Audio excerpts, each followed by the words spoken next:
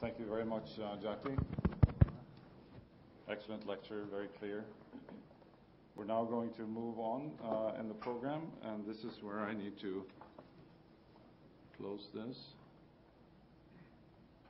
and open this.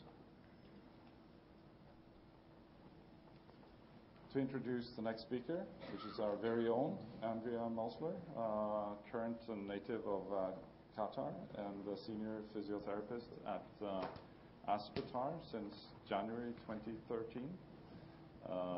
Long clinical experience as a sports physical therapist, and since she joined us here, working on a large prospective trial looking at risk factors for hip and groin injury, precisely the kind of study that Jackie just was asking for in her review. So the floor is yours, Andrea. Thank you. Thank you, Roel. Can everyone hear me clearly? I will try to speak slowly. I understand the Australian accent is at times rather difficult. So thank you for listening to this presentation on the systematic review that we've been conducting this year. I would first like to welcome all of our visitors to Doha, and I really hope you have a fantastic stay in this amazing country. Right, so we've just heard hip and groin pain. We've had two recently published systematic reviews looking at risk factors. Jackie will now publish a more recent update. And it's interesting that with the update we haven't actually got any more answers about risk factors, but it's been identified in these systematic reviews that a past history of injury, some conflicting evidence on flexibility and adductor strength have been identified as risk factors for hip and groin pain. However, these systematic reviews do not provide an overview of some of the measurable factors that can differentiate athletes with hip and groin pain from those without. So that's the aim of our systematic review, to conduct a systematic review and meta-analysis on the factors that we can use to differentiate athletes with and without hip and groin pain. Methodology, we're all familiar with the systematic review methodology. We consulted the PRISMA guidelines, did a comprehensive database search of 9 databases, and we conducted that in June of this year. Our selection criteria is, I'd like you to focus on this because it indicates which studies were our final included studies. So we had athletes with hip and groin pain and matched athletic controls, and this significantly narrowed down our inclusion criteria and the number of included studies that we could have in the review. The type of studies that we were looking at were case control, cohort and cross-sectional designs, and we had a minimum N of 10 case and 10 control subjects, and again this narrowed down our inclusion criteria significantly. And these studies needed to examine at least one measurable factor that could be used to differentiate athletes with groin pain and those without. We used the modified Langham, Downs and Black scale, and 2 of the reviewers rated the methodological quality, and it had a maximum score of 16. We both conducted data extraction and data synthesis. So we had a lot of hits. We got rid of duplicates and ended up with 43 full-text articles that we read. After excluding for these reasons, our final included articles was 17. In terms of methodological quality, we rated a high-quality study as 12 out of 16 for the modified Downs and Black scale, which is around 75% score. We had 6 moderate quality studies, 10 to 12 out of 16 for the Downs and Black score, and 1 low quality study which we still included in the review. So in terms of synthesising the data, we had 5 main categories of factors that we included in the review. The first category I'm going to discuss is pain provocation tests, range of motion, strength, trunk function and radiological factors. There's a couple of other categories, but for time I won't include those today. In terms of the definitions of evidence, we use the Van Tilde definition of strong, moderate, limited, conflicting and no evidence, and I will continually refer to these levels of evidence in explaining the results. In terms of effect sizes, for the meta-analysis, the standardised mean difference, we use the Cohen's d categories. All right, so now to the fun stuff, the results. So first of all, looking at pain provocation tests. The first one we looked at, everyone's familiar with this adductor squeeze test, conducted in 45 degrees. We were able to do a meta-analysis of 2 high-quality studies. And the results of this meta-analysis, I'll just orientate you to the forest plot. On the left-hand side, we have reduced hip and groin pain on the left of the forest plot, and on the right-hand side, increase in hip and groin pain. Here are the 2 high-quality studies, and you can see quite convincingly, except the laser pointer doesn't work, that you can see quite convincingly that the confidence intervals for these 2 high-quality studies sit very neatly, and overall there is approximately a 4 times greater chance that your athlete will sit in the hip and groin pain group if you have a positive finding on the pain provocation test of the adductor squeeze. In terms of the other pain provocation tests that we commonly use in the area of hip and groin pain, they have only been evaluated in single studies, and this means the maximum level of evidence that one can achieve is a limited evidence.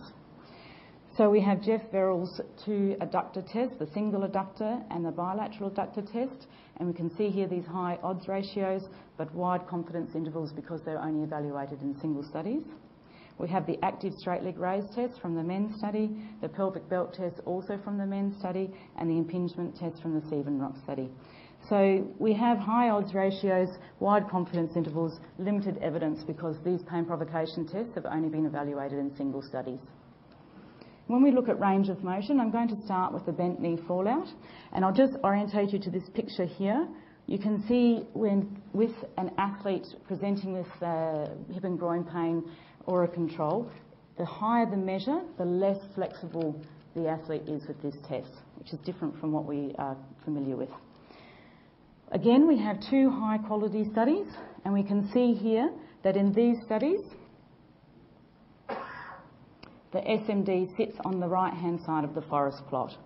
And that means when we synthesise the data, high-quality studies, so there's strong evidence that this test is less flexible, i.e. a greater range a greater score in the bent knee fallout in hip and groin pain athletes compared to control subjects. And the effect size is moderate because the SMD is 0.75. The next range of motion test we're going to look at is the hip internal rotation in 90 degrees of flexion. 2 moderate quality studies, and here on the left-hand side where we have a smaller range of motion, it means that the test is less flexible. And what we can find with this test that because they were moderate quality studies, there is moderate evidence that internal rotation measured in 90 degrees of flexion is less flexible in hip and groin pain subjects compared to healthy controls. And the effect size is moderate with an SMD of 0.58.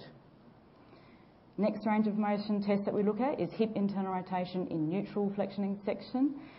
And actually we had 3 high quality studies that used this test and compared athletes with pain and those without pain.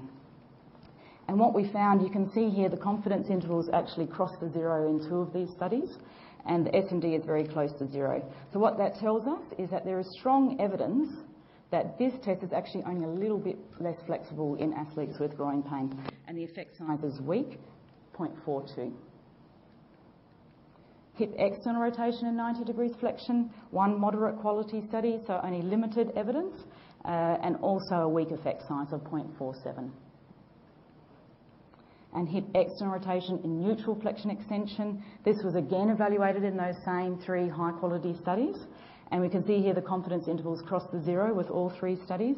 The SMD even crosses the 0, so there's strong evidence that this test does not differentiate between the hip and groin pain athletes and the healthy controls with an SMD of only 0.18. Okay, let's go on to strength. It was very nice for Jackie to mention adductor strength. It fits very nicely with what we found from our systematic review. So there was 4 high-quality studies that examined adductor strength to see if this test will differentiate between those with pain and those without pain. And the results were quite interesting. So we can see all 4 studies sit on the left-hand side of the forest plot here. Okay, so they all show that there is a difference between athletes with pain and athletes that don't have pain, and that the athletes have a lower score on the adductor squeeze test in terms of strength.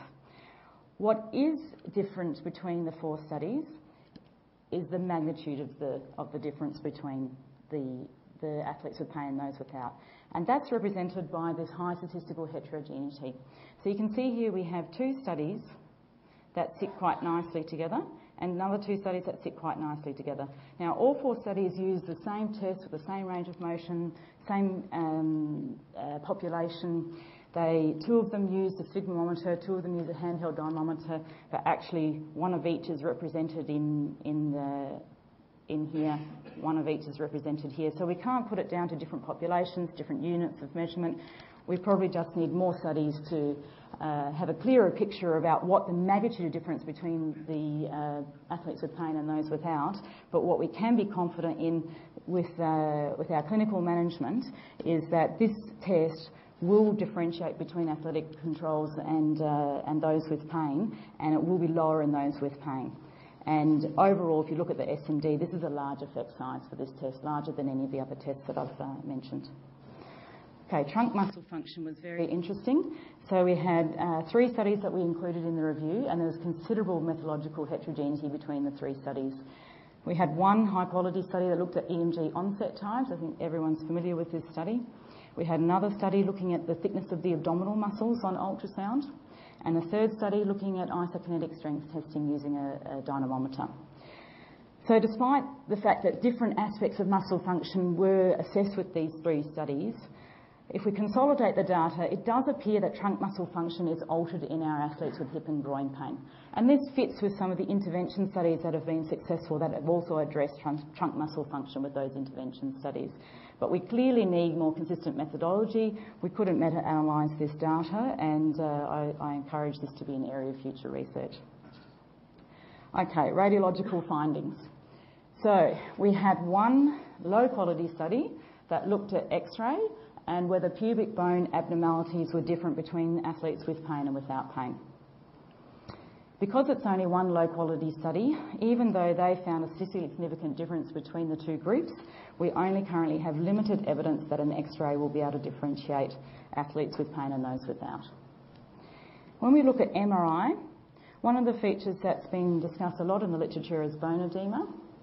So this is quite interesting results. We had 3 studies, all of them moderate quality, that looked at the presence of bone edema and compared between athletes with pain and athletic controls. And we can see quite clearly from this forest plot, we have 2 studies that sit within each other's confidence intervals, and this wide spread to this study on top, the Cunningham study. And in the Cunningham study, you can see that out of 100 included controls, none of them had bone edema on their MRI. And this very strange ratio here. So we conducted a sensitivity analysis. You can see this very high statistical heterogeneity with an I-squared of 88%. So when we re-examine the forest plot following the removal of the Cunningham study, it looks much neater, and the 2 studies sit very nicely together, low statistical heterogeneity, and overall we can see there's moderate evidence that this sign is more prevalent in hip and groin pain athletes. When we look at the secondary cleft sign, this is another recent popular thing in the literature. We have 2 moderate quality studies, actually from the same radiology clinic. And here again we have, I just want to alert you to 170 controls, none of which presented with the secondary cleft sign. And this is contradictory to other studies of asymptomatic athletes that have found this sign to be present. But we have to synthesise the data that's included in this systematic review, and at present there is moderate evidence that the secondary cleft sign is more prevalent in hip and groin pain athletes compared to controls. Finally, this was probably the most disappointing thing about the review. We were hoping to have a nice meta-analysis of the radiological findings of FAI, but we could actually only include one moderate quality study that looked at the radiological features of FAI and compared athletes with groin pain and athletes without groin pain. And in this study there was a statistically significant difference in the area of the head-neck junction, which corresponds to the cam lesion, but we currently actually have limited evidence in the type of studies that we assess for the systematic review. So, take-home messages. If we're designing a screening study, one of these large prospective studies that Jackie mentioned, or if we are looking at in the clinic or for research purposes, the following tests we can be confident with moderate to strong levels of evidence will differentiate our painful athletes from athletes without pain. And that's the pain on the adductor squeeze test, the bent knee fallout test, hip internal rotation and 90 degrees flexion, strength on the adductor squeeze test. But clearly we need more consistent methodology and scientific rigour in future studies, particularly in the areas of radiology and trunk muscle function. I would like to sincerely thank my wonderful co-authors, particularly Rinche, sitting in the front row and was heavily involved in this systematic review. Thank you.